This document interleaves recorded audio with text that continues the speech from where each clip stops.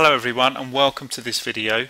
In this video I'm actually going to show WindowEyes, the screen reader, in action. So I'm running it in Internet Explorer. Now I tried to do the same thing using Google Chrome and I just wasn't getting any response from WindowEyes when I was running Google Chrome. So I do wonder if it works in Google Chrome at all. But if you've had success using WindowEyes in Google Chrome, then let me know in the comments. It could just be that I'm being a bit daft. Okay, also remember that I've done a separate video where I've done a whole list of shortcuts that you need when you're moving around a web page using WindowEyes. So what we're going to do is we're going to go to the BBC News website. The other thing is it's going to be quite tricky doing this video because I want you to listen and be able to hear the screen reader as well as myself, and it's going to be interesting to juggle the screen reader's voice and my voice. But here we go. 263 links, 1 on click, 1 frame, 1 table, 88 headings, 3 landmarks. Visited link, BBC accessibility link.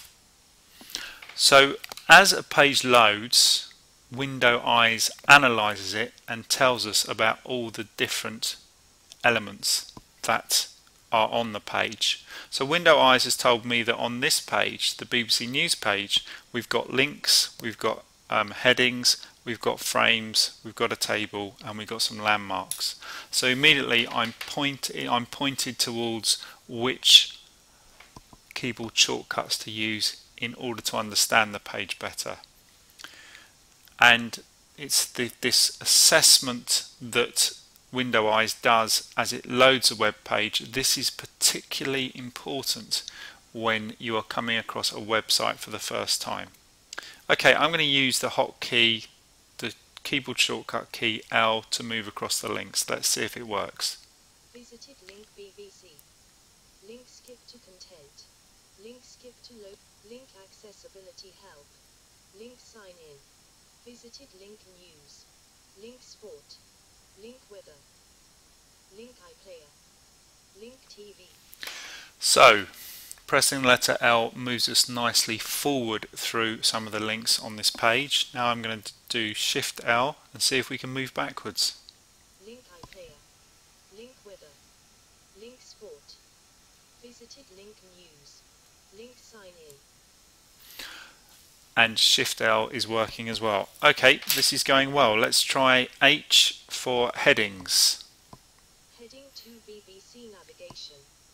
Heading 1, visited link, BBC News. Heading 4, breaking news. Heading 2, link, overtime should count in.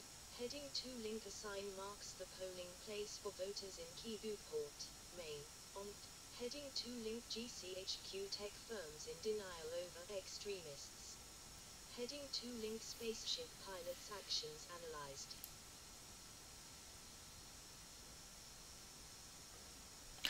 Okay, so that worked really well. What was interesting is there's a picture of a voting place that's going on, a voting location in America, and it's actually a photo, and it seems to have labelled it as a heading, but that's not an error of WindowEyes. I suspect it's an error just on how they've compiled this page on the BBC website. So that works well. Let's do Shift H to move back through the same headings. Heading 2, link, GCHQ tech firms in heading 2, link, assign marks the polling place for voters. Heading 2, link, overtime should count in holiday. Heading 4, breaking news. Okay, so it's moving backwards through the headings as well. So that's all lovely. And that's it. I just wanted to do a very quick demonstration of using WindowEyes on a web page, and I've done that. As I said, I'm using Internet Explorer with this. I tried to use Google Chrome, couldn't get it to work, but in the comments, if you've had a different experience with using WindowEyes in Google Chrome, then let me know.